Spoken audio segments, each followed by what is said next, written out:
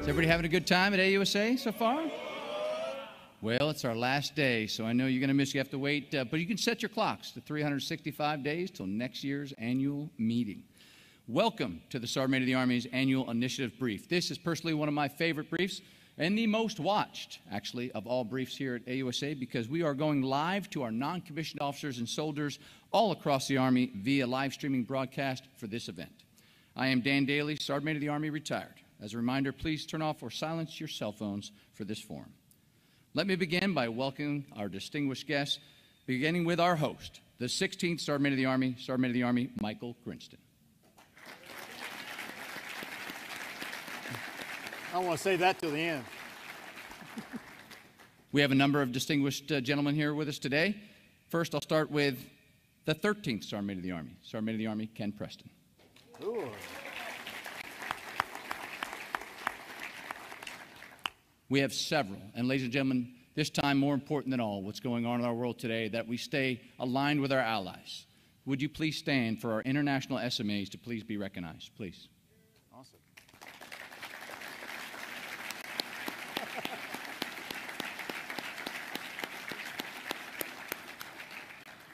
Thank you, gentlemen. Your presence means so much to us. Thank you for being here today.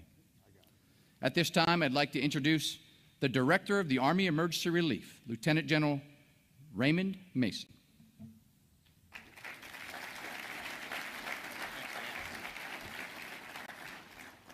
Well, good morning, afternoon, I suppose. Check my clock there. I've been the director of AER for about 7 years. I tell people it's the second best job I ever had in my life. The best was being a battalion commander in the 82nd. Pretty tough to beat that, but this is right behind it.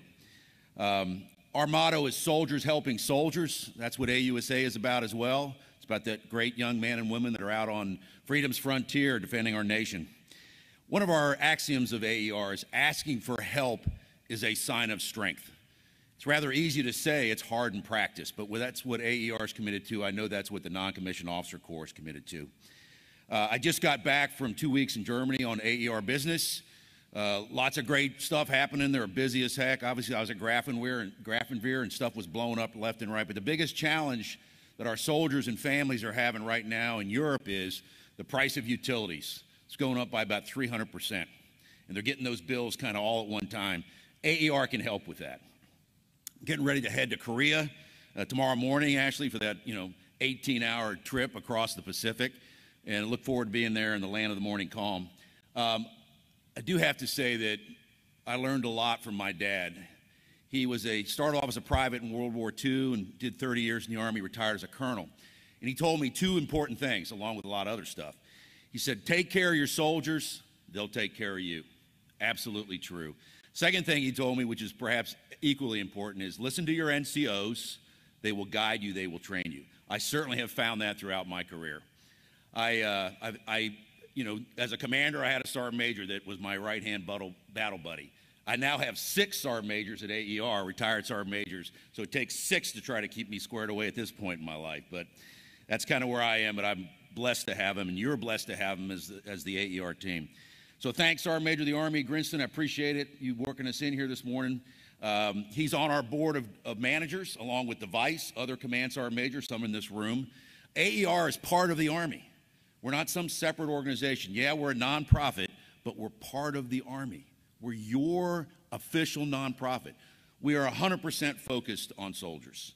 I want to thank Dan Daly and AUSA, General Brown.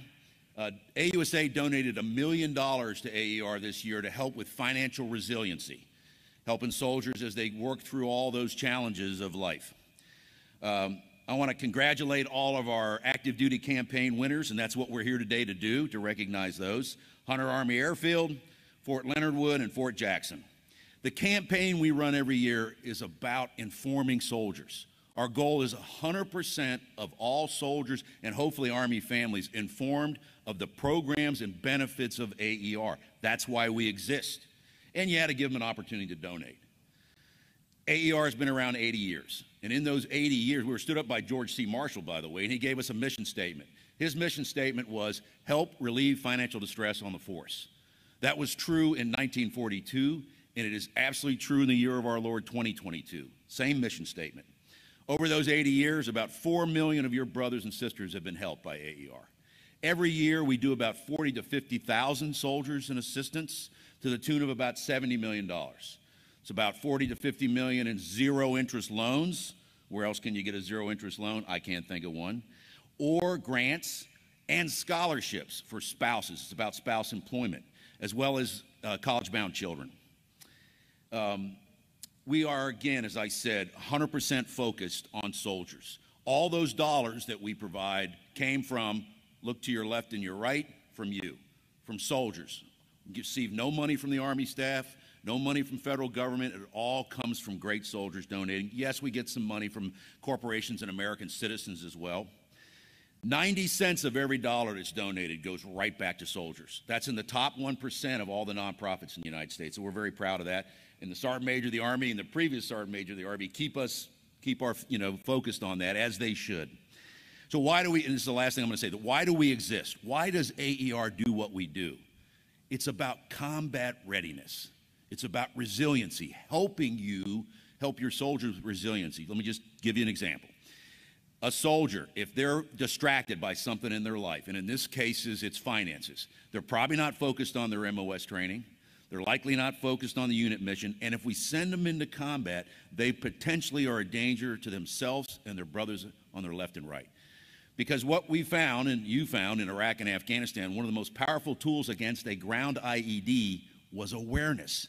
You're driving a convoy in the morning, nothing's on the road. That afternoon, there's a dead animal laying on the side of the road. Well, maybe it's just a dead animal, but maybe it's an animal with a couple of 155 rounds inside of it, and a guy sitting over there at a coffee shop with a cell phone. If that soldier's distracted, he might miss that animal in the afternoon. So we're trying to help.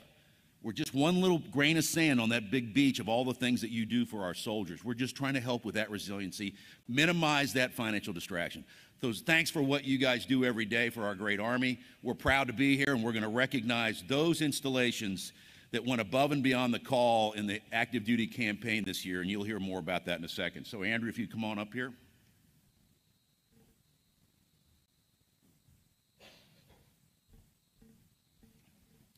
Good morning. On behalf of our chairman, retired General John Campbell, and the entire AER Board of Managers, we are pleased to present the following awards to the installations for their achievement of participation in the Army Emergency Relief Campaign. So for small garrison, consisting of less than 2,000 soldiers, the winner this year with 75% participation was Hunter Army Airfield. So come up, please. All right.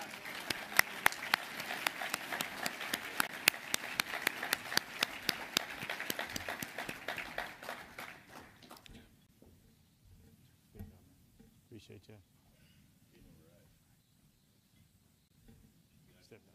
Center there, Hunter Army Airfield.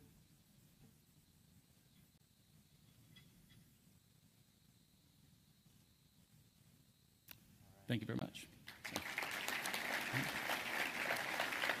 For medium-sized garrisons consisting of between 2,000 and 10,000 soldiers, the winner with 68% participation was Fort Leonard Wood. Second year in a row.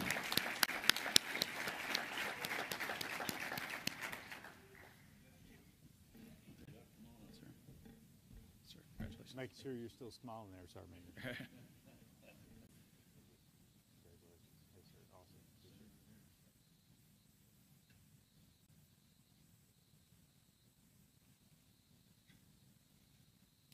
Thank you.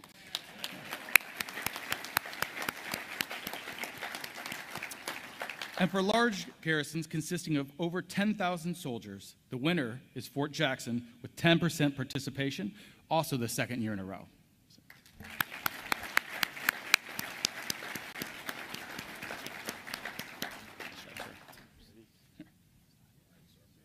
Keep coming, come on.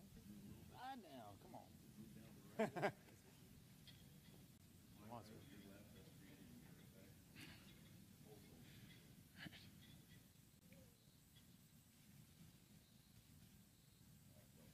All right. Good. And congratulations and thank you to all the soldiers, their garrisons, and all of you who donated. All right. Thank you very much. Thank you.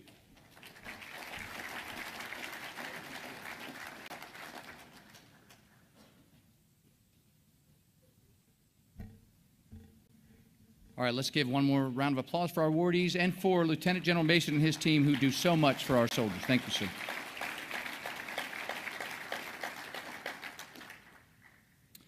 All of us at the Association of the United States Army greatly appreciate taking the time to share with you the wisdom and the knowledge and, most importantly, the support that AAR gives to our soldiers and our families. Now I have the honor of introducing the Sergeant Major of the Army for his annual initiatives brief.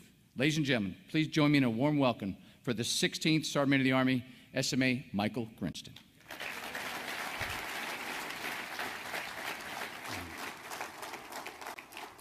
Okay, here it is. You know, we're putting it on the last day. So, you know, if you put this on the first day, then I'm not sure what you'd stick around for. No, I'm just joking. There's a lot of great panels, a lot of great things, but this is really where, you know, and it's not just me. I would, you know, all the senior enlisted council and all the senior sergeant majors, here's what we've been working on, and this is what we're going to really kind of work on for the next year for the Army. So this is going to be good. We got some things that we're going to announce. So I will take questions at the end. We can do them. I don't know if we got cards, we got microphones, and we are posting things live. And we have a few experts in the room that we can call on. So please post your questions. We've got live on Twitter, Facebook, and we're doing a Q&A on Reddit. And I'm really proud of all these things that we have going on, but I really look forward to the questions at the end. So I'll try to get through that. But before we even get to any of that, we're going to do even more awards and some more things. And then we'll get into the meat and bones of this. And I think we're ready for the video.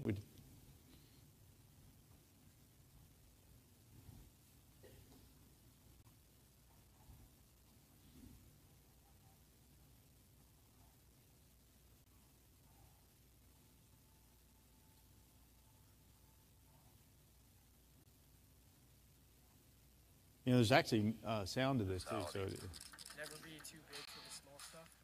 And remembering the small things and knocking them out well. To be one of the first competitors is an honor. I feel great to set the example for others. I feel great to be able to go back to my unit and share my experiences with junior soldiers and other NCOs.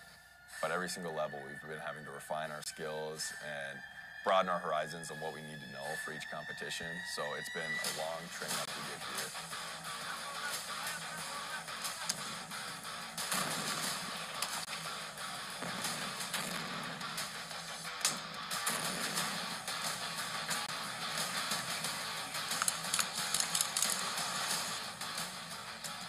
All soldiers should strive to try to compete in one of these competitions, because not only does it bring good representation to your unit or command, all of this training and competitive nature and team spirit we've built at this competition, we can now take that back to our squad.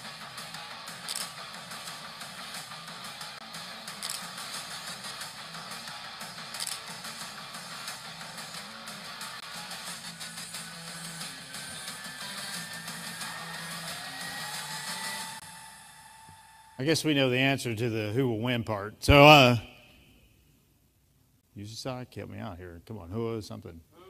Okay, there we go. First ever best squad competition. Was that awesome or what?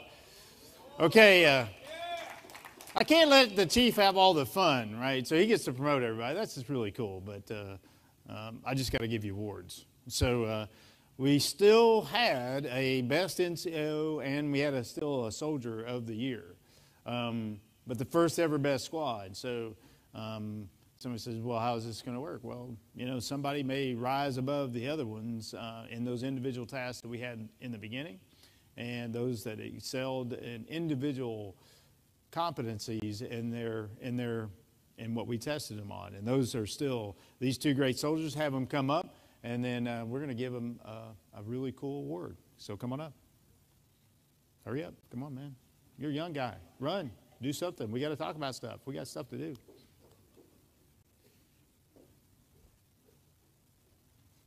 Okay. Awesome. Okay. Go ahead and publish orders. Attention all orders. Stay down. The Meritorious Service Medal is awarded for exceptionally meritorious achievement during the 2022 Best Warrior Competition. Stay there. Your ability to perform under the most challenging conditions set him apart from every soldier serving the United States Army. Commitment to the Army values, embodiment of the warrior ethos, and remarkable soldier skills led to his success in the monumental event, Alvarez and Sergeant Paulson. Is highly trained and disciplined, fit, and reflects great leadership, distinct credit upon himself, the United States Forces Command, and the United States Army. Signed, James McConville, Chief of Staff. Awesome.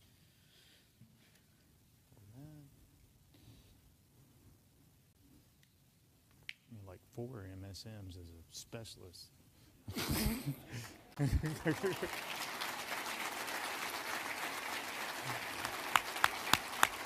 Good.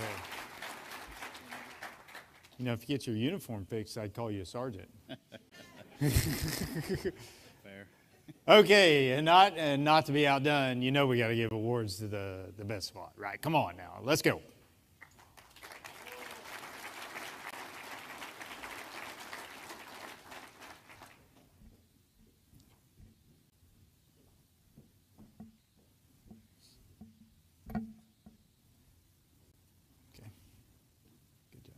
Meritorious Service Medal for exceptionally meritorious achievement during the 2022 U.S. Army Best Squads competition. Your performance while demonstrating technical and tactical proficiency as part of a highly trained, disciplined, fit, and cohesive team sets you apart from every squad in the United States Army.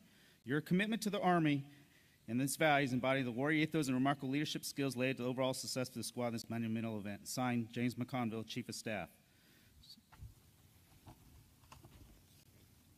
Awesome. Congratulations.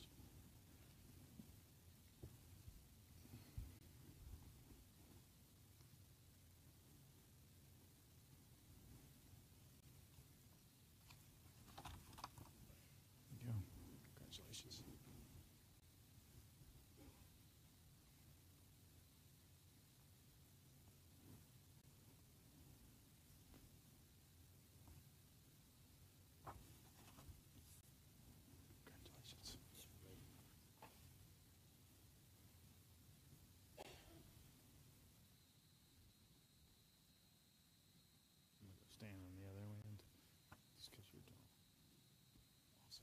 Congratulations. Okay, one more round of applause. Look at this. Let's get a photo.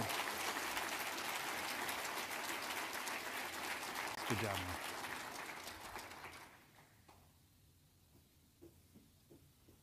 AUSA Saki, you got to help me out, man. They're all out of uniform. Look at that. I said, you know, the Rangers go figure out how to get that rank zone on. Yeah, he's hard, man. He's hard. Okay, I'm really excited to be here with you today. We're going to talk about some things, and we'll leave plenty of time for the questions on the crazy things that we talked about here. We've got a lot of stuff to talk about. I'm going to breeze through. So if I don't get all deep into it and I don't cover your topics, please feel free to ask that in the questions if we get to the end. I want to save plenty of time for that. We've had a heck of a year. There's a lot of things going on, and it's almost like we forgot that we did a couple of things, and I want to highlight this as we get into this. So a couple of things that we've gotten done in just the last year. We completed the parenthood policy. We have the expert soldier badge, expert EIB badge, and EFMB badge, and that can all be done at one time. We cracked that code, and a lot of that is to the 10th Mountain, and now Sergeant Major retired Tyrannus as he helped us out with that, and we're going to talk a little bit about that. And yes, we have completed the Army Combat Fitness Test. Come on now.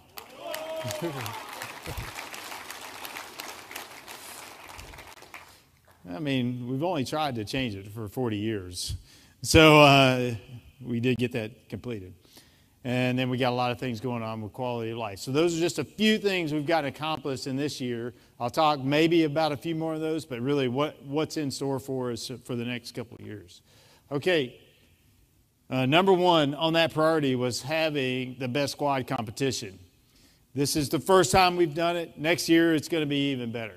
Next year, we're going to bring all the competitors here. We had 12 teams. We narrowed it down to 4. We only brought 4 forward. So the intent is for next year is that it's going to be all 12 teams. They're all going to come up, and then they'll compete, and then we'll announce that. So I want all those competitors to really realize and see and be congratulated by the Army leadership. There's still only going to be one, because winning does matter. So we're going to continue that with that. The expert badge alignment, physical assessment. We got the ACFT.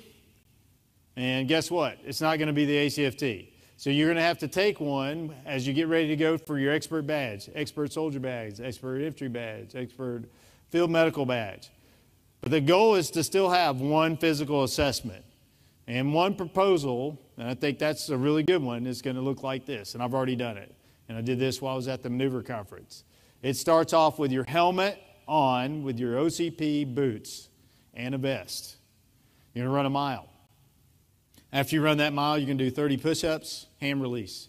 You're going to do a sprint for 100 yards. Then, I might get this out of order, but there's a farmer's carry. And then you have to do 16 sandbags on the platform. And after that, you're going to do a high crawl and a buddy rush. And then when you're finished that, you're going to run another mile. What are your questions? You ready to go? Okay, good. So that's what we're looking at, and those are the movements that you do. You do a movement. It may not be a mile, but it's a good assessment. That push-up, how do you get off the ground? Those movements under fire, you're going to do a high crawl, low crawl, and a buddy rush. That's going to be in there. When you pick stuff up, you got to do that, and then we're just going to do another movement. So we're looking at a physical assessment, and that could inform us. So you have an Army Combat Fitness Test. If you score high on that, do you score high on this other assessment when you get those expert badges? So this could inform us for the rest of the Army on what we're doing on physical assessments. So we're looking forward to that. We've already got it. We've already done it. Now we got to figure out, is it the right time? I think originally it was 21 minutes. I don't know if Sergeant Major Gunn's in here, but I think that's maybe it was 25 or 30 minutes. And we're trying to figure out what's going to be the total time do you get through those movements. And that's where we're going with the expert badge alignment. All the other tasks are already in a line. So you can do E3B. And we already proved that. We actually did that. We tested that at the best squad competition. And those 3 soldiers that went to the best squad competition and earned their EIB, they earned it at Fort Bragg going through the stations that we set up for the best squad. So that's the physical assessment. They have not done that physical assessment. That's where we're going in the future. The basic leader course, we're revamping it. You heard TRADOC Sergeant Major talk about land navigation yesterday and why that's important. Bringing back land navigation, understanding how to read a map and a compass. That still is extremely important as we look for large-scale combat in a degraded environment. You need to know how to navigate from one point to the next without a GPS, and that's a skill that we're going to bring back. In the future, we're looking for field craft, bringing back a field training exercise, and we took that out of the basic leader course. We're trying to put that back in, and it'll look like stations. You would have some tasks like the warrior task and battle drills. Everybody needs to understand how to do load, fire, and reduce the stoppage of a 240 Bravo, as an example. And some people will say, well, Sergeant Major, that's not in my skill. Okay, I understand that. Everybody, when we deploy, usually is standing behind one of those weapons. And it doesn't matter what your MOS is. So these are the skills we're trying to bring back for every NCO, and that's the future, and that's what we're going to be working on for the next year, is how do we bring back fieldcraft and the warrior task and battle drills back into the basic leader course as a check to ensure that we are still understanding those tasks. And then we're working on digital job books so that you can do all these tasks. When you do them, you can do it in a digital job book and say, I have completed this task. And the goal would be, I go in and say, oh, let's stay with load, fire, and reduce the stoppage or 240 Bravo. So I do on my job book, I say, I've done my task. It's uploaded in the job book, and then I'm ready to test. Not get a class. I know, I'm working on it. And not get a class, not get a walkthrough. When you get to your lane for E3B, you have completed that task in the digital job book. It's already been uploaded. Your squad leader has approved that you've done that task to standard. And now you're ready to test at E3B. And it'll save us probably about 45 days of sitting out there going, oh, do it again, do it again. And also, we just set it up. You go maybe 4 or 5 days, do a validation of the lane, and then do your expert badges. You go in and test and not setting it up for, 3 months, 4 months, and it takes a lot of time for the squads. With that, we're also still working on the My Squad app. And We're going to drill down to this one. I'm going to talk a little bit about that, and then actually I'm going to turn it over to Master Sergeant. There you go, Warner, right? You got your mic, you ready to go? Okay, I gave him really clear guidance, straight from the Army, Sergeant Major of the Army. I said, I want to kick ass out. Okay, and they loved it, I guess. Go ahead, start talking. Thank you, AUSA Grinston. You can come on up. Don't My be name is scared. Master Sergeant Warner. They won't bite. My name is Master Sergeant Warner. I'm the product manager for my squad, and I have First Lieutenant Alex Williams. He's the product designer for my squad. So what is my squad? My squad is a suite of tools available on personal devices. We are IL4 certified, and we are also a secure platform for soldiers to work on. Next slide. Feature set. So readiness is one of the big things that we've been working on.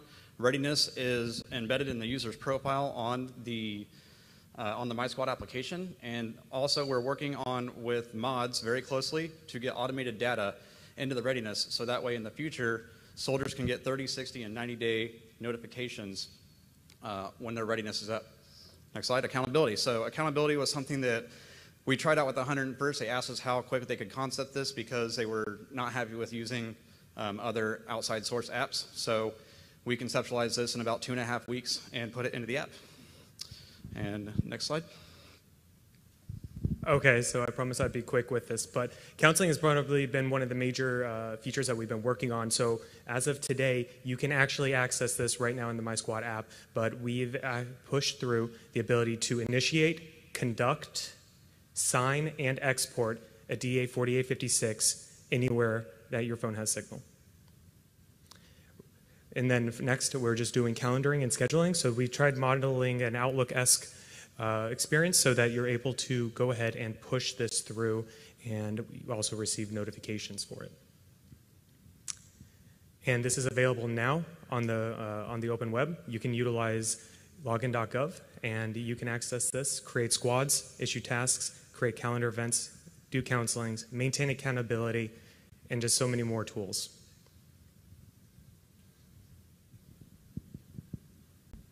Back to the Sergeant Major of the Army. There we go. Let's give him a round of applause. I mean, you know,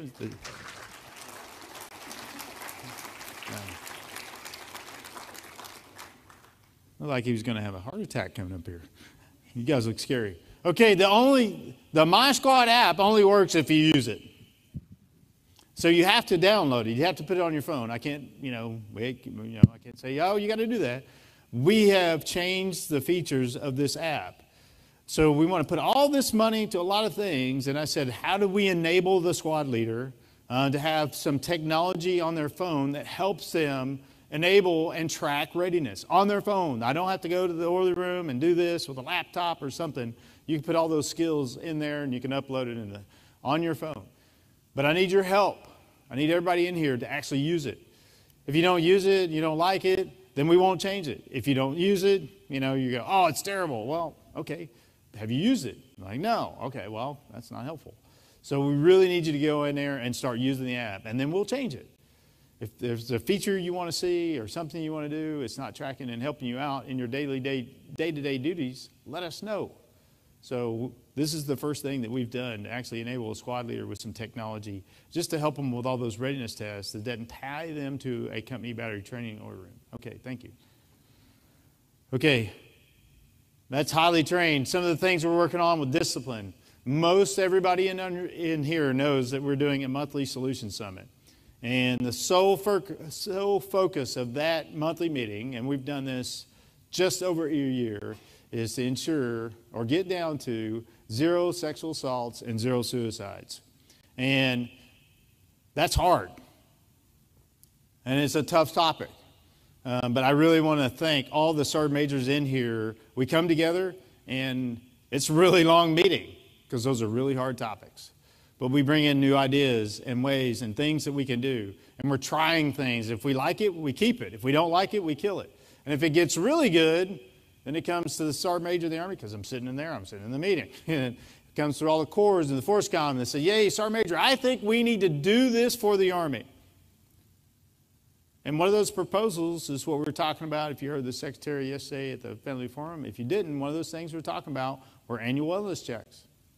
That's the importance of the meeting. And I really appreciate all the sergeant majors coming in. And for everybody here, If you have a great idea, that's something that can help us, make us better, get that up to your sergeant majors and bring it to that forum so that we can work. As the Army, we're working on your issues, especially for those two topics. But it may not look like, smell like, taste like sexual assault or suicide prevention. It may look like, I need more money for the Better Opportunities Single Soldiers Program. I need more money for barracks. I need more money for this. Because that's true prevention. When I have a cohesive team that's highly trained, disciplined, and fit, that's part of a team. I get a great place to live. I got great food. I'm going to happy. And then all those other things are going to go away in our Army. So I need your help. If you've got something with those, please get those nominated sergeant majors. But one of those initiatives is a leader engagement tool. Please click on that slide. What we have seen, this was championed by the 18th Airborne Corps. And I want to commend Sergeant Major Pitt. Where are you at, David? Okay. A year ago, he said, hey, I'm going to check the barracks. And I said, so what? I said, okay, was it, I like action, but I want results too. So he took my challenge and said, okay. I said, what are you going to do? What's it doing because you're in the barracks? He said, okay, we're going to create a QR code, and you're going to go in there, and you have questions and say, what does the barracks look like? Are there lights out? Or I talked to Jones while they're, and I saw this. And then it gets uploaded into Vantage, and then we take the crime report and then see where crime is on the installation. And what we've seen, I think it's a 25% reduction in crime in those areas where leaders were going to check on the installations, and we can track that and prove it through the leader engagement tool. This is an initiative from the bottom up, and this is one of the proposals that I've made to the Department of the Army. This is what I want at every installation. When I walk in the barracks, scan the QR code. I'm here, and then what's going on? And that will inform us where we're putting our resources, because what we're finding with our barracks, your barracks may not match what's in the system. What we're seeing is what's in the system. So your barracks, you say it's really bad, and the system says it's really good. That means I don't fund a new barracks. That's another great thing about this leader engagement tool. That is a product of the Solution Summit. Next slide. Responsible alcohol culture. This is one of the soldiers on the internet said, hey, we want this. Treat us like adults. And we said, well, let's try it. And I want to thank Sergeant Major Williams. Where you at? He's not here. He's on the slide. Here's another one. Okay, Sergeant Major Blez. Sergeant Major, no, I'm just joking. Sigs, you're in trouble. So 1st Armored Division said, yeah, let's give this a try. And General Eisenhower said, hey, we're going to remove the restrictions on alcohol in the barracks. I don't have alcohol restriction in my house. So, why would we have this in the barracks? And we're going to watch it. We're going to have leader engagement to make sure that we don't do anything crazy, and then treat you like adults. The key behind this is not to have you drink more alcohol. It's actually to have a very good positive alcohol culture where you don't glamorize it. It's not this taboo thing to do. It's just, it's okay if you drink. It's okay not to drink too, by the way. And not glamorize this, and that's what we're doing with that. So we're doing a lot of work on counseling for the next year. And we're going to talk about one of those two initiatives. We're incentivizing positive behavior. And we've seen this. Now, we haven't taken this on as an Army, but we've seen a lot of units do this already. It's a really good initiative, and feel free to go ahead and jump on in if you like it. But I think it started with the 173rd in Italy, where they said, hey, if you go out and you're a soldier and you do something positive, say you want to go scuba diving, you go scuba diving, you get 10 points. If you take your squad scuba diving, then you get 40 points. When you get 100 points, we're going to give you a day off. And that's already gone from the 173rd to the 82nd and out to the 11th Airborne Division as we spread this around. And maybe if that's something good, maybe that's something we all need to do to incentivize positive behavior in the Army.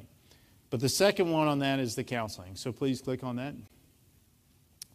So what we've seen is there are bumps when sergeant majors look like you're in a danger zone.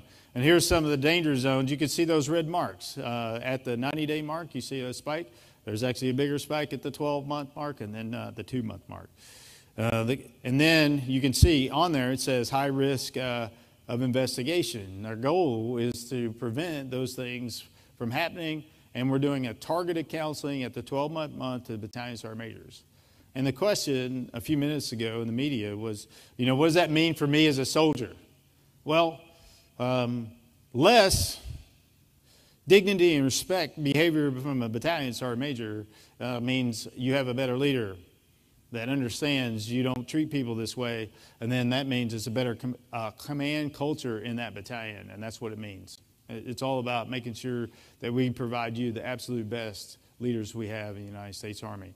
And make sure, and what I don't want to do is go, okay, we give a counseling at the 11-month mark to battalion sergeant majors, and then, we see a spike at the 14th and 15th. The goal is to make sure there are no spikes. And we have seen a downward trend for 3 years in misconduct at the sergeant major level. Next slide. Go back.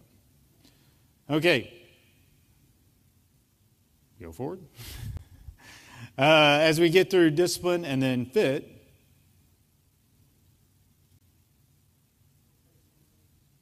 okay, workplace gender relations. Nope, stay on the slide, Sergeant Major. Go back. Okay. Yeah, I definitely want to close this slide with this right here. Okay, we did the workplace gender relations survey that just come out. And I read this. And I told you the monthly solution summit was something that we were really working on, and we want to get sexual assaults low. And I do admit the reporting was a year behind us. It's October 20 to October 21, but our sexual assaults increased. Now, there is no good news in that. But we saw that, and that's why we started the monthly meeting. But then the survey came out. But we also saw that we did a prevalence survey. So prevalence was up, sexual assaults were up, and then there was an increase. I can tell you, as an Army, for everybody, that's not acceptable. We have to do better. And when prevalence is up, and there's this big gap between prevalence and reporting, there's this thing that I would say about trust. And that's something we, as a non-commissioned officer, should never lose the trust of our soldiers. Again, that is unacceptable. You have to trust us. You have to talk to us. That's one of those reasons we're doing the targeted counseling. We want you to be approachable. We want you to say, I trust you. Again, the goal of the sexual assaults is to be the zero, but I don't want that because you're not reporting it. That's not the goal. The goal is to have prevalence and reporting match. That means if I were to be assaulted, I am trust that my chain of command, that I can tell them. That's where we need to be. Sergeant majors, sergeants, soldiers. You have to trust us. We're just like you all. We're not from, some other planet in the world. We came from your hometowns, just like everybody else. And it's like, sometimes when this trust comes up to me, it feels like, I was born in the Army. It's not true. I came from a small town in Alabama. Where did you come from? Where did you come from? Yeah, you. If you got to point at yourself, it's absolutely you. Where'd you come from?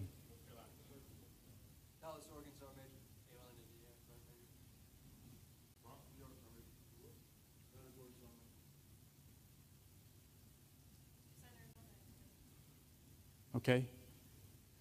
You have to be able to approach us. We're from your hometowns. If you don't trust your NCOs and you can't trust the leadership, sergeant majors, NCOs, we have to do better. And then when that survey comes out, my goal is make sure that we do our absolute best, that at the bottom line, when the prevalence survey comes out, I am willing to go forward and talk and at least say, this happened to me, and I told my NCOs and I told my chain of command.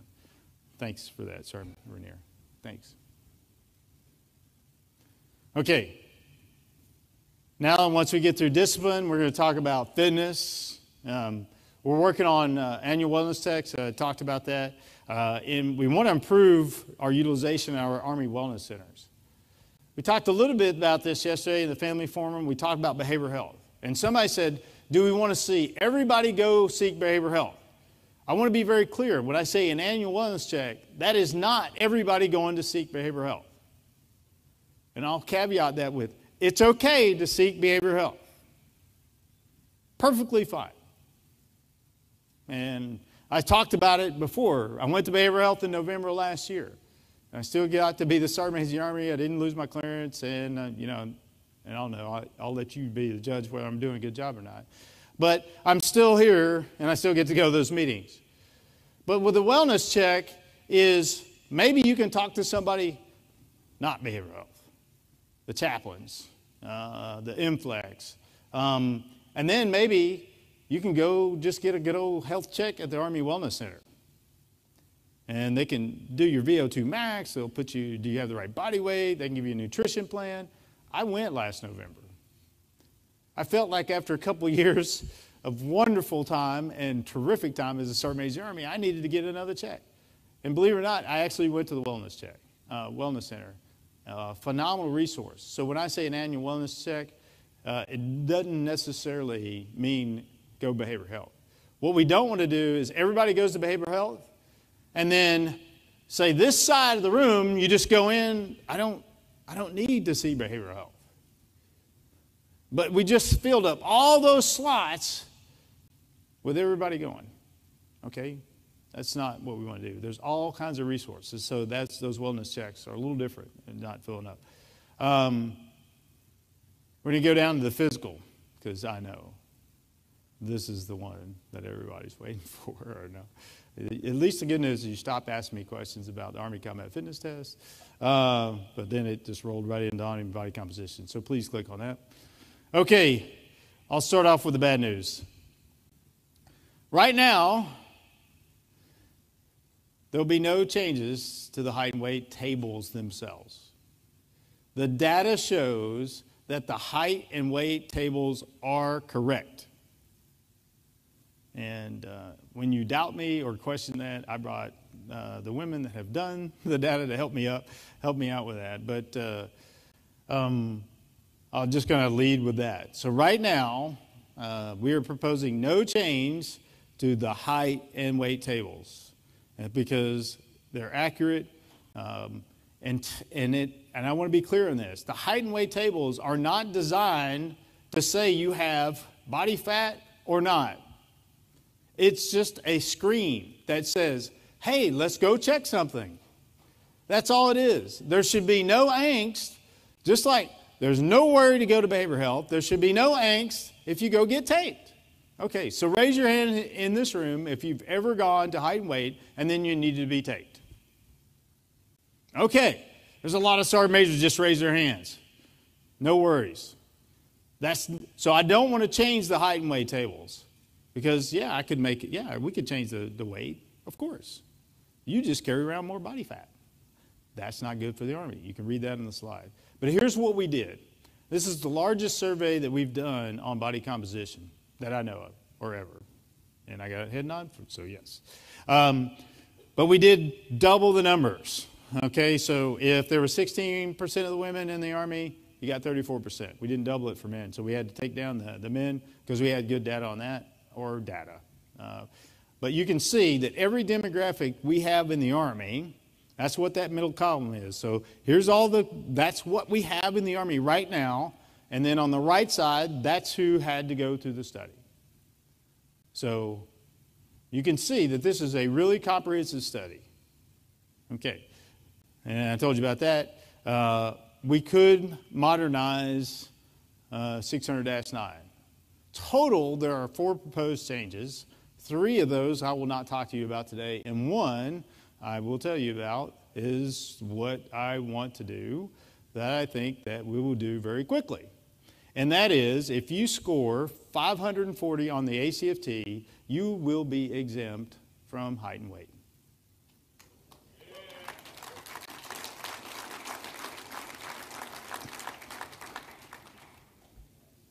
So I'm just looking at the table over here to see who could type the fastest. So I couldn't help it. They torture me all the time, so I had to.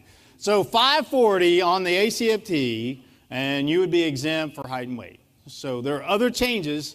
We need more time. We're going to have to study this a little bit.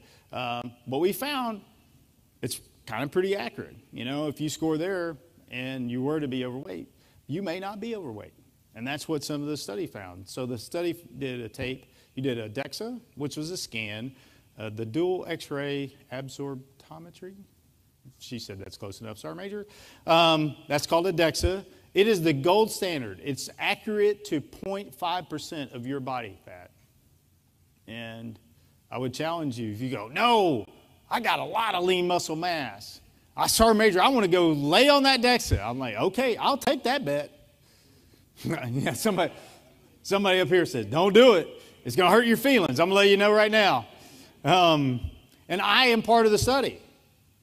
I went in and laid on the DEXA. I'm like, I'm good. Now, Mr. McGurk, I did not have that much body fat. He's like, oh, yeah, he's going to be like 25%. I'm like, it was not 25. Okay, it was 14.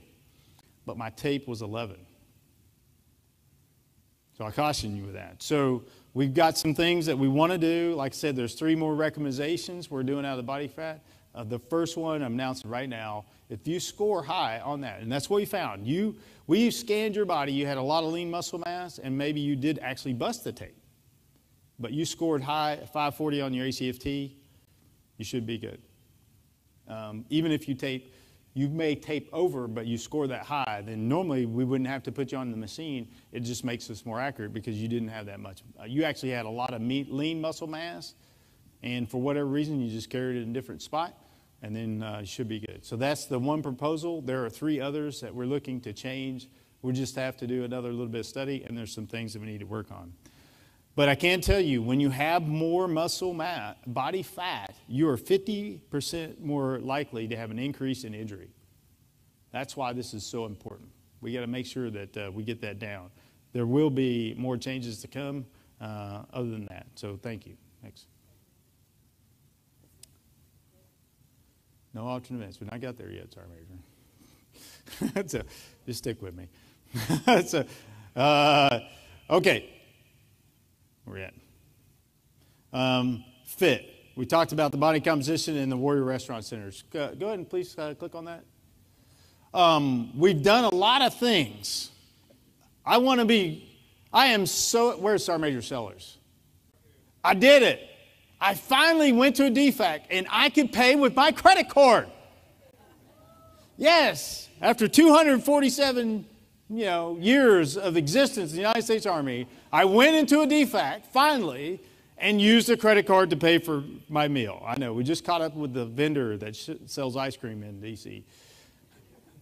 But we're moving in the right direction because 3 years ago, we couldn't pay if you wanted to pay, and you go in the DFAC with a credit card.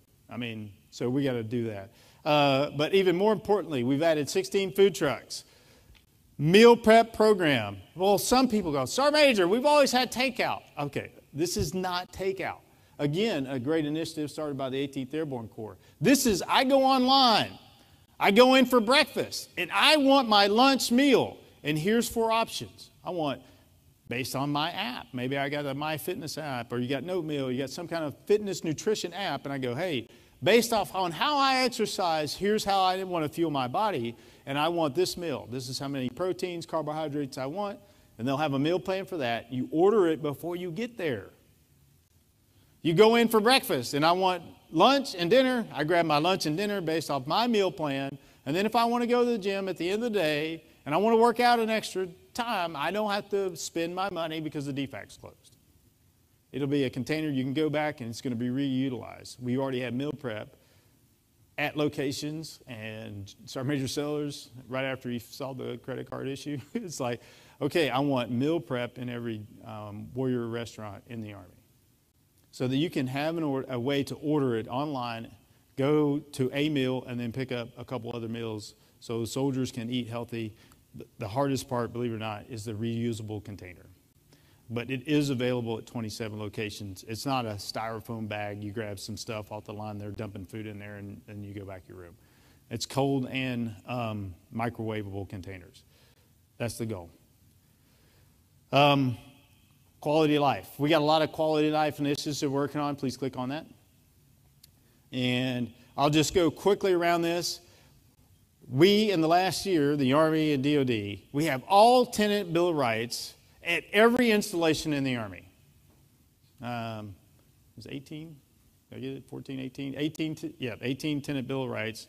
They're at every installation. It's already there. You should know that. But I'm just letting you know. We just published a barracks export that asks us all to go back and check our barracks. And that's really in preparation of the facilities investment program. So I need you to check the barracks and say, here's where we're going to spend money on barracks. Does it match?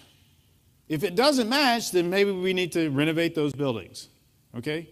And that's the whole point of the exhort, is to go and validate when we start doing, not we, Army Material Command, does the facilities investment plan, are we spending the money on the appropriate barracks? That's why we're going in and doing a wise-on check on the barracks. PCS moves. The Secretary of Defense has announced, Taking Care of People initiative. They've increased the dislocation allowance. They've extended the TLE, so temporary lodging has went for 14 days. And it can go up to 60 days. They're doing this so that if you cannot find a house, you do not have to pay out of pocket for the hotel room that you're staying in. You need to know that. If you go over that 14 days, ask and say, hey, I would like to extend, so that you're not paying out of the pocket for that. You need to know that. It's in the memo. And then bring that up to your chain of command or NCO support channel. So if that happens, please let us know. Child care. Another thing for the Secretary of Defense, a 50% decrease on child care for child care workers in a CDC. And most people go, well, what's the big deal, Sergeant Major? Did you know that 100% of the CDCs I walked in were not operating at capacity, and it was not because of the building, it was because they didn't hire enough staff. They couldn't hire enough staff. 100%. I've not walked in and said, okay, if you had all the workers, could you have more children in the facilities? Every facility I walked into said yes. So I could build more buildings, but I need the staff. So that 50% discount for child care workers for their first child in the CDCs is to help us get more people working in the CDCs. If you want to do a family child care home, we're going to give you $1,000. And then you get priority in housing when you PCS. So we need, and that helps us out for those locations. Say, Sergeant Major, I want 24-hour child care. And we go, okay, let's do it. So we tried that at Fort Sill, and we didn't have any children. So, or we didn't have enough. So it does, if you got 4 people, you got to turn the lights on, and then your whole building is being operated, and you only have 1 child, it's not cost effective. It's more effective for us to give you the money and say, here are family care homes that you could take and do child care approved on the installation, and they can operate in different hours. And those are the incentives we're doing on child care. Spouse employment, most of these you've already heard of. We've been working on these for a while. But the state license reciprocity, when you move from state to state on your spouses, if they have to pay for getting a license renewed, whether they move the state to state, we would pay for that. Or pay up to $1,000. You have to apply for it. You have to know that. And I say that because I was at pre-command course with the chief, and somebody says, if we only did that. And the chief looked at me and said, yeah, we're doing that. So if you do, and you have to relicense, if your spouse is a relicense, we will reimburse $1,000. Okay? And health care. The enterprise exceptional family member program, we've worked hard on this. We need you to register in that program. I think we have, I can't remember the exact number, EF&P family members. I think it's over 50,000. But I think we only have 5,000 to 6,000 registered on the electronic exceptional family member program. It's a web-based. You get in there and you register. It's a really good tool, but you have to go in. And I think we're going to get more people as you PCS and get it in there. But it tells you what care you would have at the next location if you're going to PCS. What's available in your area. Who recommends certain doctors. It's all in there. If you have an EFMP family member, I'd ask you all to go ahead and register for that program, because maybe we need to make it better. But we need everybody using the program once again. And don't wait till you PCS. Okay, quality of life. Go back, please. We're doing a lot of things with talent management. The STEP exception to policy right now, I really wanted to announce that we don't need that exception to policy, but that's incorrect. So right now, for the next year, or until we do better at getting our soldiers to school on time, we're going to keep the exception to policy in place. And it may not be the whole year. I may change it next month. But right now, we are still struggling to get our soldiers to school before it's time for them to get promoted. And the reason last year we announced this in this forum was to make sure we wanted to promote quality. But we also got to get those soldiers to school. And we got a lot of work in the SEC, the Senior Enlisted Council. We're going to work on this in the next couple months, and there'll be more to follow on STEP. But right now, we still have the exception to policy, and I don't see us taking that out in the next 3 months. We're looking to do an Ask EM for Marketplace, and what that is when an officer gets ready to PCS, and they say, hey, I'm getting ready to PCS, and I want to go to this location. They can go in, they say, I want to go there. The unit says, yep, you want to come here, and we accept that assignment. We don't do that for the enlisted. We're looking to pilot that for the master sergeants. In other words, you can go in and say, hey, I want a PCS, and then the unit says, yes, we want to receive you in that unit for master sergeants. We're looking to pilot that in the next year. And we're going to go ahead and skip down. We talked about a little bit of the counseling, but please click on the mentorship pilots, core compass. So out of the summit, we said, how do we mentor sergeant majors? Or it really was like, how do we mentor soldiers? And if you go back to the Chiefs Senior Leader Forum in December, they said, we don't do well with mentorship and leader development, and we need to do better. So this is one of the initiatives that we said is that when the sergeant majors go to the Sergeant Majors Academy, you have people volunteer to be a mentor, and I've volunteered to be a mentor. They'll select someone, and that's the graph. We're going to do this, pilot it, and then how do we get this down to all our soldiers? We're going to start at the top and then work our way down. And we have some programs that are working down that are already at the top, but this is one we're going to work on right now. So sergeant majors go, and they will select a mentor. And I've volunteered to be in one of those pools. Please go back. And if you're at the Sergeant Majors Academy and you're listening, you all cannot select me. I know, please select Sergeant Major Hendricks and everybody else. No, that's not true. So all the senior Sergeant Majors have elected, and if they didn't, they just did, to be mentors at the Sergeant Majors Academy. And then please go ahead and click on the leader engagement metrics. So we talked about the targeted counseling, and here's the second pilot that we have. We talked about counseling in a lot, and what we said is on one side you'll see the green. Those are the positives. And then what does this look like? So we've done one turn at it, and Sergeant Major Haney looked at this with one of his battalion sergeant majors. So this is a division sergeant major, battalion sergeant major, and it says, here's the things that are positives. Do you have high retention rates? Do you have a good participation in the better opportunities for single soldiers? Have you done your expert soldier badge? How are you doing your safety? No UCMJ. And then has that made an effect on the right? And this is going to be counseling. We don't know when. Is it going to be once a year? Is it going to be every quarter? But this would be division sergeant major to a battalion sergeant major and saying, what are the positives? And then are they having an effect on the negative? And the hope is, at the same time, that battalion sergeant major would turn around with either the first sergeants and the battalion sergeant major, or platoon sergeants, and have a very similar conversation. At least that's what I would do if I was battalion sergeant major. This is not about, like, I gotcha. This is about learning and mentorship and saying, hey, work on these positives, they'll do better with the negatives. So this is a little bit different. We're calling it leader engagement metrics, where it looks at a positive and does it have an effect on the negative, as opposed to the targeted counseling. But there are two counseling initiatives that we have. Go ahead and go back. And then lastly is transitioning out of the Army. And I guess this has always been near and dear to my heart.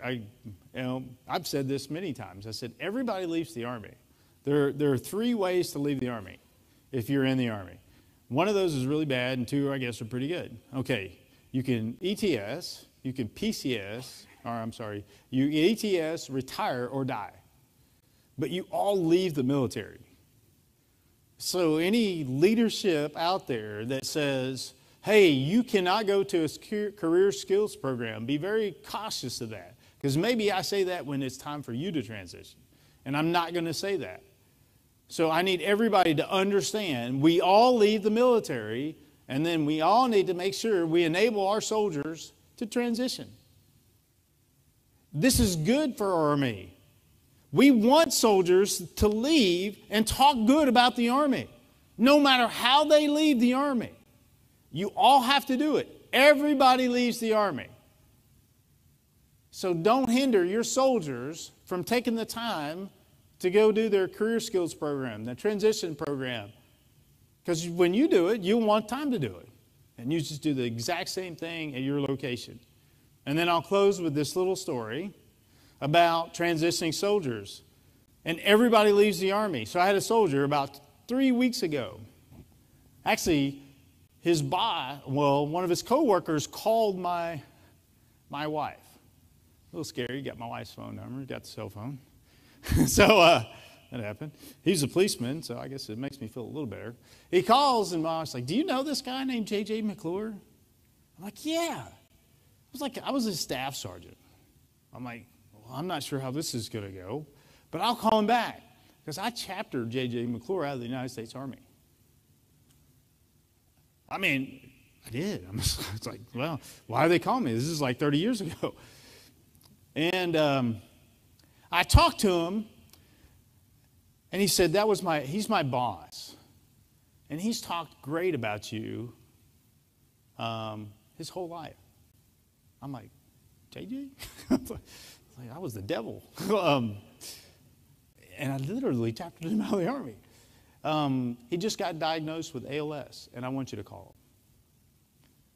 So how people transition matter. Are you going to be the leader, the staff sergeant, that when you chapter somebody out, they're on their deathbed, they'll call you? That's how important it is to our country when people transition. We get that right, we won't have to worry about our sessions. Because every person that leaves the military is going to talk well, like J.J. McClure, and I wish him all the best. So,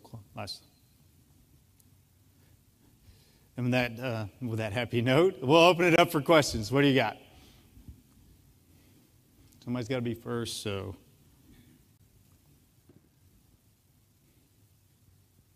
All right, Esme, while we're getting questions here in the room, we'll go online from Reddit.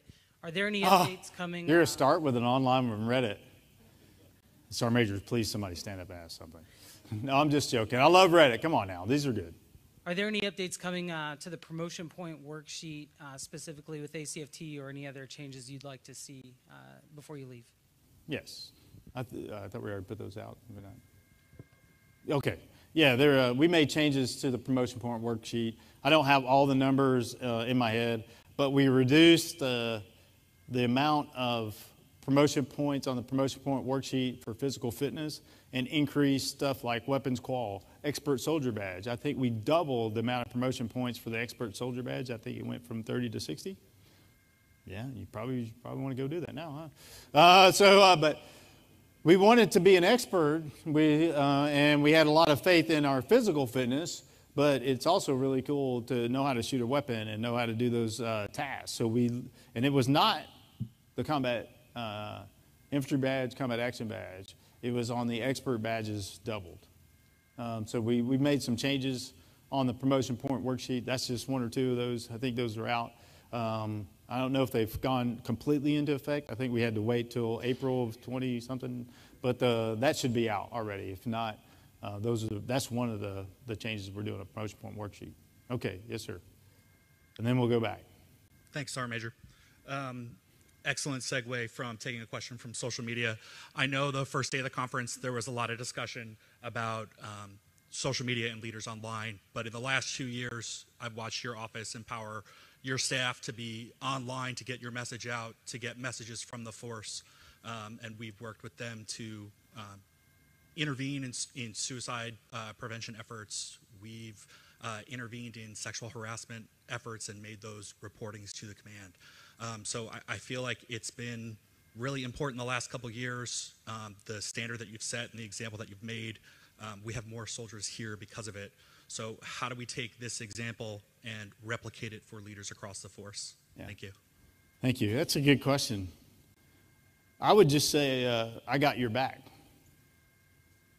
And I think every NCO in here needs to say the exact same thing.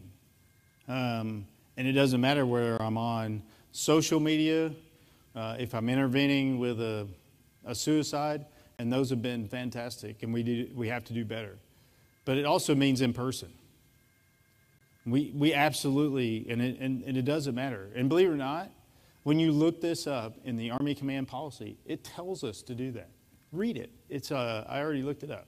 Paragraph 4-19, it says, as a leader, we expect, this is written in the Army Command Policy, and if you hadn't read it, please do on paragraph 4-19, and it talks about, as a leader, you're expected to intervene on behalf of your soldiers.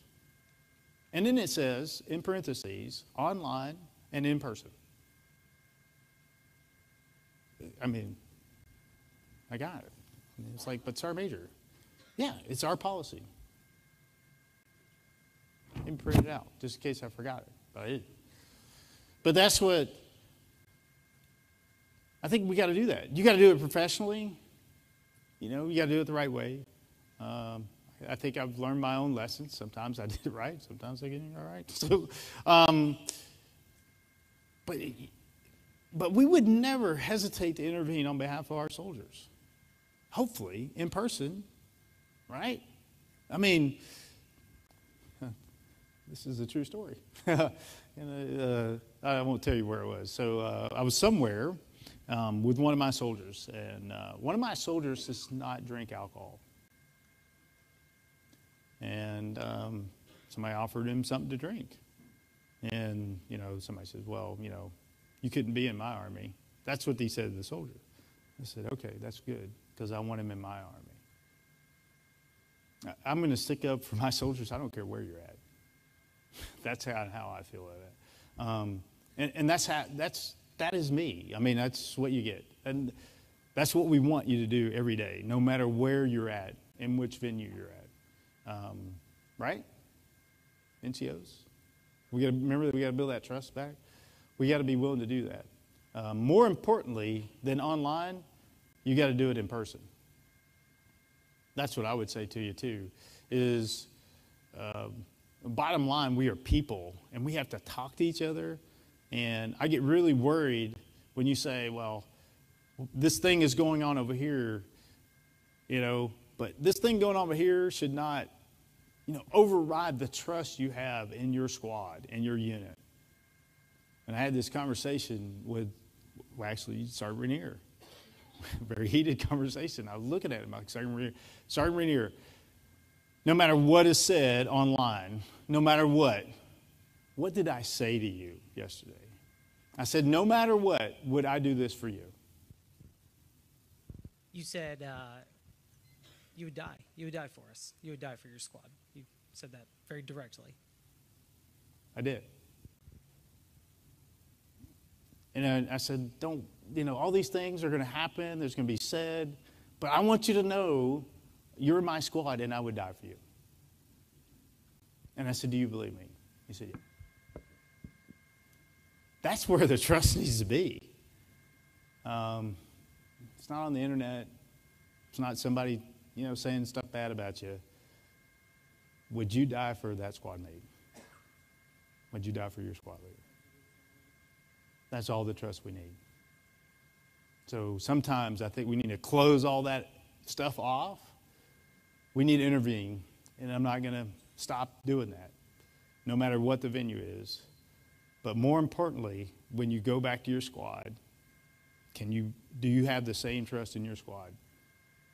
And I didn't ask Sergeant Renier, and I'm not going to ask him now. I'm afraid he was like, hell no, I wouldn't die for you. So, okay. Next question.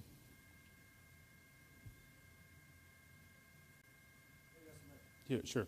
Hey, I think the whole Army will be sided with the 540 needs on ACFT. So just point of clarification. We're proposing that, or are we starting that? If we're starting it, when? Okay. Yeah, thanks, Sergeant Major. You should always get worried when the front row start asking you questions. They always got really freaked out when I stand up as a sergeant major. I am proposing that. I don't have a start date. Okay, so don't walk out tomorrow and then nobody takes that away. What I want to do is roll all those initiatives up, and some of them are policy that I need to really work on. And some need more study. And so DMPM, start riding. We got to get this staff, but I think that's one that we can implement much faster. I think it's a no cost for the Army, and I think we'll get that much quicker than we would anything else. So I don't know, but we also will see how the internet reacts to the eruption. I think that's a positive. Would you all agree? Okay. So that's why we're proposing that. I'm proposing it, but I think that will go much faster than some of the other changes because we'll have to make changes to ARs. This one I think will go a little bit faster. Okay? Just like, Sergeant Major, hold me to a date. My goal is they have all 4 of those proposed and either implemented or started in the Army by June, the summer of next year. But again, everybody remember, I don't sign that. So I got to get it through everybody, but as I've already tested the waters a little bit, I think that's going to go well, and we look to have that as soon as possible. Okay? Good question. Next question. On the internet? All right, yes, man. Just for clarification, that last question was referencing when the start on the 540 exemption would be, so yeah. We didn't have the microphone. Estimate from social media, has there been any discussion about allowing a non-military spouse's career way into a PCS? Yes. We've had this question, and I think it was more from a Department of the Army civilian's career to a PCS. I don't think we're going to write policy. I haven't seen any proposals for policy that says my spouse's career, and only I do this. But this is what I call that other thing, other than policy, is what it's called good old-fashioned leadership. And this should come into play every day. Okay, what's good for your family? And I promise we've had this conversation a lot, and especially at the nominative level. It was this feeling that we were never going to ask you. If you wanted to be a nominative sergeant major, it was you do it or get out. And I said, we probably should ask them, what's good for your family? They still have families. We should do that. And that's the same thing. So if a spouse says, hey, I'd like to stay here, can we do that? The Chief of Staff of the Army and I have said that for 3 years. It's okay to stabilize in one location. And then we still... So but we can be creative with this, right? We still have to fill drill sergeants. And this is one of those things, we're not finished with this yet. We said, well, if I want to be a drill sergeant, go down to Fort Benning for a couple of years, but I want to go back to Fort Bragg or Fort Hood or JBLM, could I go be a drill sergeant for 2 years and come back to that location? Why not? And so that's one of those things. When we get IPSA A, you could say, hey, I like this location. It's got all the career advancement that I need. I still need to fill drill sergeants. That's the number one. Drill sergeant recruiters are still the biggest draw staff sergeants on why they PCS. go do that and then go back to that unit of assignment. That comes at a cost, right? Because if we're full on staff sergeants and that's the place you always wanted to be there, and they fill that slot. But those are some of the things we're trying to do to stabilize families. But we don't have any policies that says, you know, your spouse's job. I think that's individual and requires a little bit of leadership. But we are working on some of those things. Okay? What else? Yes, sir, Major. SMA, TAP and CSP are great programs. Yeah. CSP, it provides some people some phenomenal opportunities. Right now, we're at odds with losing those people, and then you have vacancies and no requisitions until they're finally out of the Army. Is there any movement forward on a TTHS account or putting them somewhere or not counting them against you so we can fill those positions?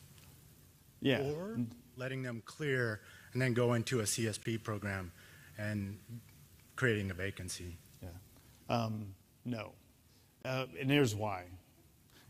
Well, I can give you the really easy answer to that, is that we were supposed to assess 60,000. We got to 40,000. We were supposed to have 485. We got to 462. So, I mean, I could do that, but, you know, where am I going to get the replacement from? So, you know, in other words, you know, we still need to let them go do that. You know, we have to, sorry, I'm not saying you, but everybody, we have to let them go do that. And you're not going to get me to agree to anything else other than letting them go and transition out of the Army. If I had all the people that we needed, or at least met our end strength, it would be easier to do that. But we had a THS account, but you know, if we're not meeting those goals, it wouldn't matter anyway. I mean, I could put them there, but it doesn't matter. I don't have anybody to replace it with. But I'm just saying we need to let them go, or we won't make our accessions goals. They're going to get out and be disgruntled. Yeah, the Army just kicked me out. I have no job, and you know I don't have any money. I mean, is that the recruiter we want to be back on the street? No, absolutely not. Because everybody's a recruiter. They're going to say, "Hey, where you been for all these years, Johnny?" "Well, I was in the Army. And they kicked me out. They didn't train me to do anything, and it was terrible." Or, "No, I loved it. It was awesome. I love my job. They gave me this career skills, and I go be part of a community, and like, okay, I want to go be part of that for a few years." It's important. It's how we take care of people, not when just we receive. It's also when they leave. So I'd like to do that, but right now we just don't have the people. I couldn't even recommend that. Okay? What else? Yes, ma'am. Afternoon. In reference to your study, when you received your feedback from the study, I've been waiting all day for this right here. Nobody questioned the height and weight tables. I brought 2 experts with me, and nobody said anything. Was there a difference between the level of body fat within the different demographics on that chart? Okay, good. That's why I brought Holly and Katie to help me answer that question. Thank you. So you might have to repeat the question for them, though. So in reference to the Army body fat composition study, from the results of the study, was there a difference between the demographics in reference to the level of body fat? Good question. So Holly McClung, Katie Taylor, we're from USARIUM. We oversaw the study with CIMT.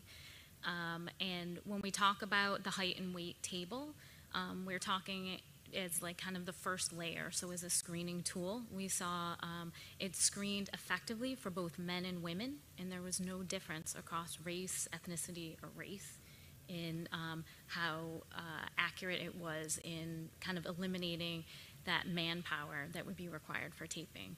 So in other words, we use the DEXA scan, which is probably a gold standard in the research world for body fat. Sergeant Major was saying, you know, like it's 0.5% accurate. So we use that to kind of assess how accurate those tables were for height and weight, and we found they're functioning just as accurately as they should be, around 90%. And so those that are going on to be taped either should be taped, or those that aren't shouldn't have been going on to be taped. Also, just to kind of further elaborate on that, I think to get at kind of the differences potentially in body fat percentages, I think our main goal with this specific study was to make sure that we had a representative sample of the entire Army.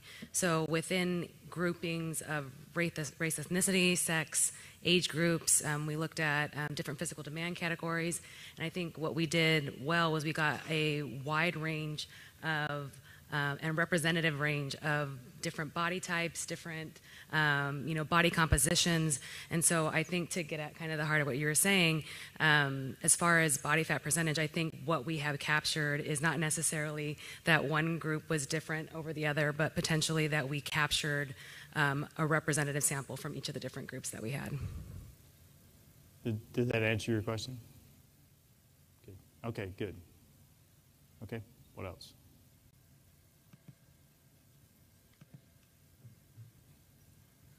SMA.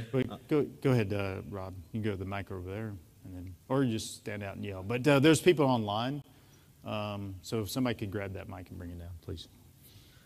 SMA, as we move forward to Army of 2030, with data analytics being pivotal in the future, what steps are being taken or are you aware of to better prepare NCOs and soldiers in regards to future POI and PME specifically in BLC and MLC to enhance our capabilities and what we can bring to the table? So as TRADOC Sergeant Major.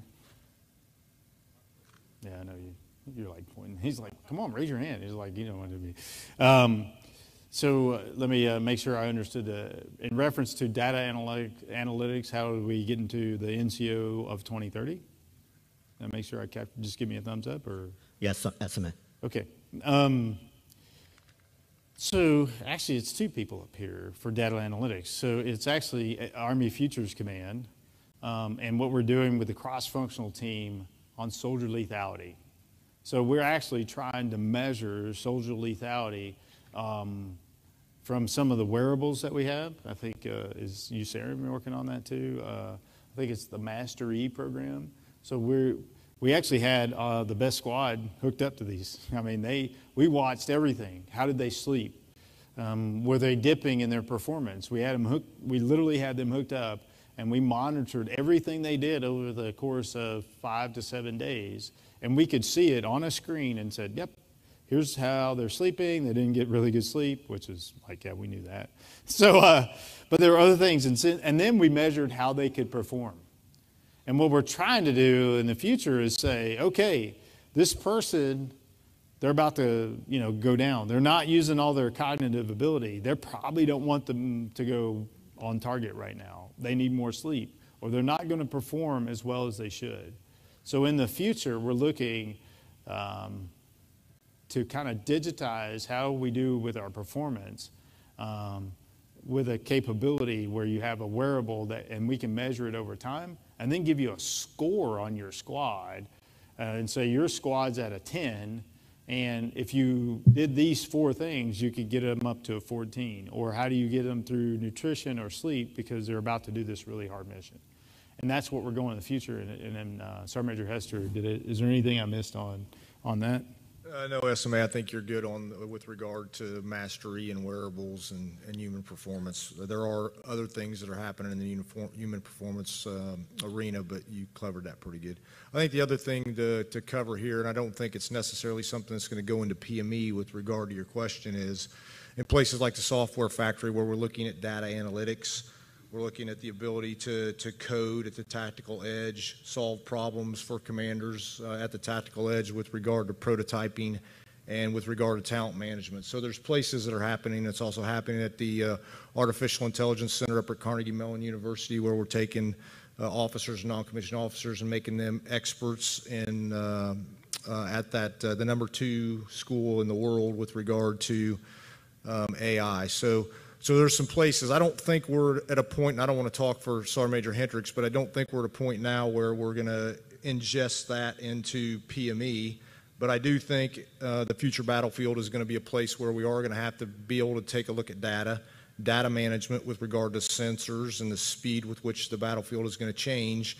And we're going to have non-commissioned officers, maybe specifically battle staff non-commissioned officers that can take that information in quickly. They can use the tools that we have to analyze it, and then they can give recommendations to the commander for some resource to be applied against a threat. So we're working in some spaces there to get better.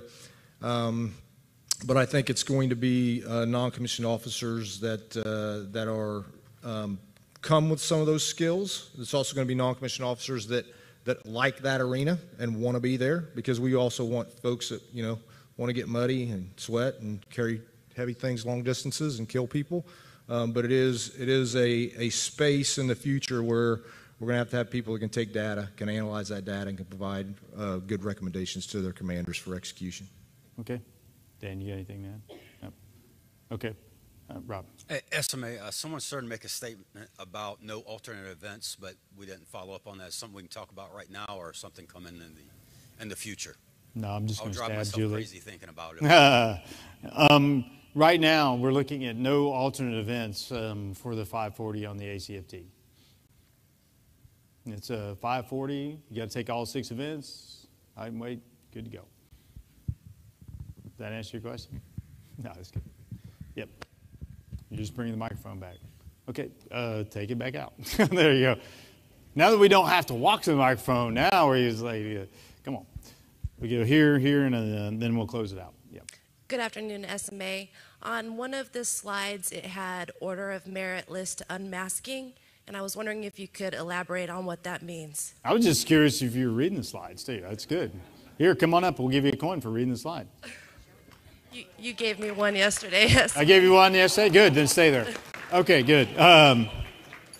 Yeah, we've been working on this, and we have the task. And I thought I've been pretty clear, but we found out that the Secretary of the Army has signed an exhort that said, we don't unmask, we don't tell anybody OML, so that just makes it more complex. So now we have to write another exhort and then run it through the Army staff to get it signed to unmask the enlisted OML. That's still my goal, is to get it unmasked at some point. Is how do we manage talent if we don't know who the talent is in our formations? What we talked about in the last year was at what level. Did that go to everybody? Recommendation was initially is that, well, let's do it for all lists, but at the division level. But that comes with trust, right? I'm a very trusting person. When that list gets out to everybody and it gets below division, then you will no longer have that trust. But I think at some point we need to know, hey, you're on the higher OML, these 10 are there. We got to ensure that they get to school on time because they're going to get promoted. And that's what we're saying. That's why we had to do some of the ETP, is because we didn't know. And we're sending people down here and they were available, and, and I can't even hold people accountable if they go Sergeant Major. I don't know.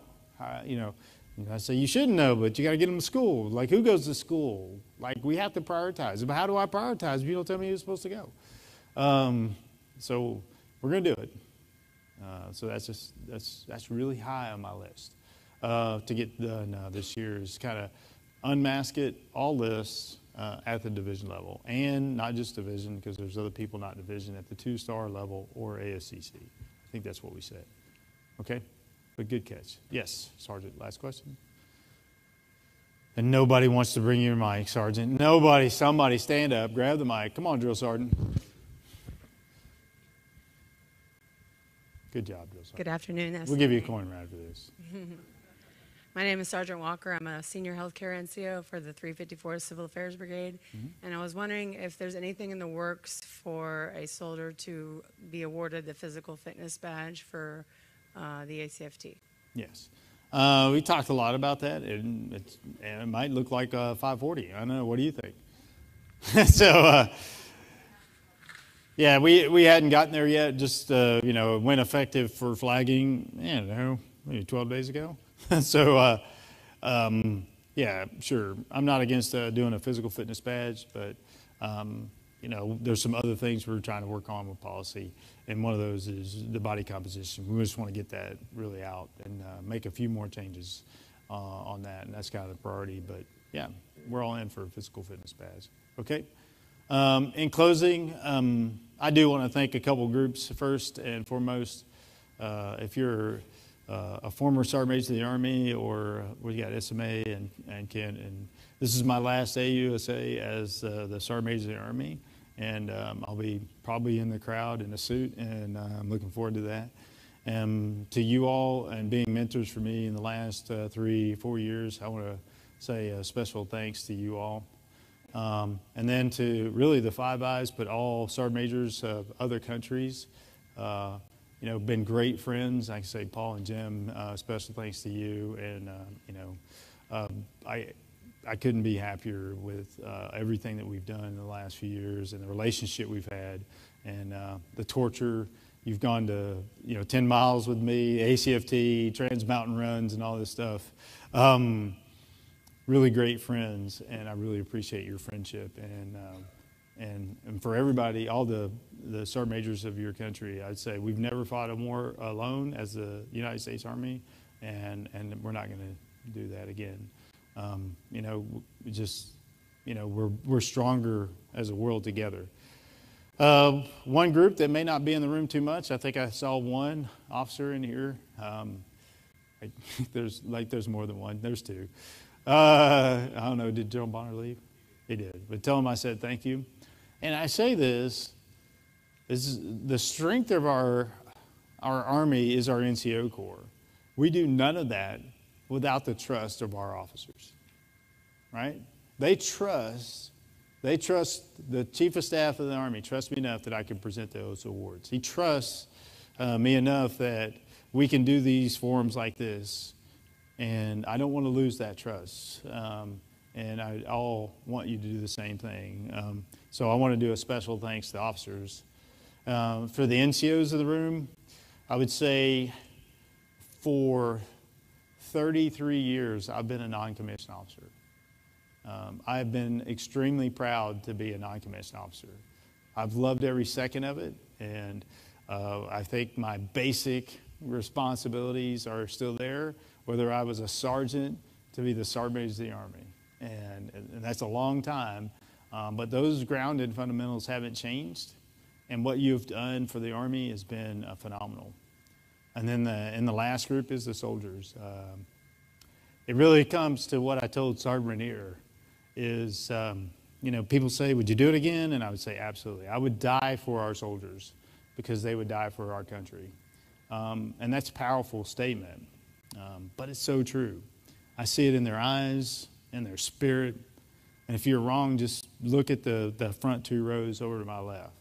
And when people, and I'm going to tell you this in my parting ways, and people say, if anybody tells you that, what's going on with your generation or any of that, it's just straight crap.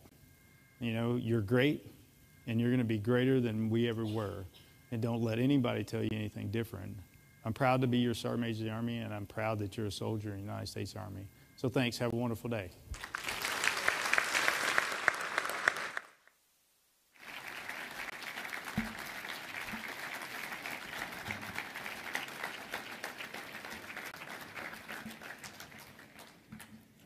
Thank you, SMA. And ladies and gentlemen, please join us this evening at 18:30 in the main ballroom on the 3rd floor, where we will conduct AUSA's Marshall Dinner and presentation.